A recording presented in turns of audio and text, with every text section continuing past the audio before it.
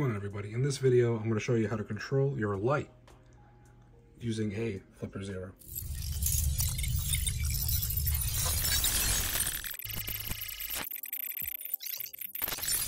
All right, first things first, you're going to want to go to infrared. You're going to go to learn new remote. I want to program the on button, so I hit the on button. We're going to hit save.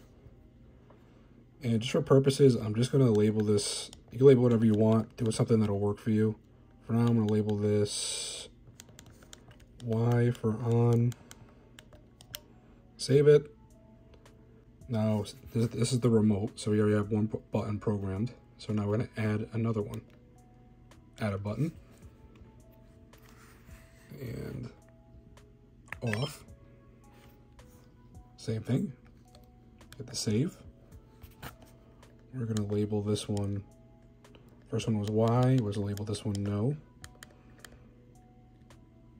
Save. Okay. And I recommend doing is labeling the remote. So you go down to edit. And you guys can label whatever you want. But for me, I'm just going to label this one light while we're on the camera here. I might speed this up so it's a little bit faster. Remote.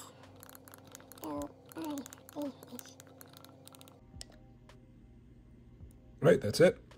So now, if I go to my light, let's do and turn it off.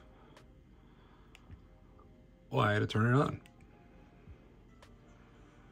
And to access this, when you first turn on your flipper, all you're going to do is hit the button, any button, go back to your infrared, saved remotes.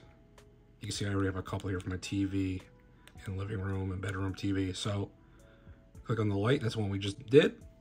And you just turn your light off and on now. That simple. See, these devices aren't that dangerous. This video is for educational purposes only.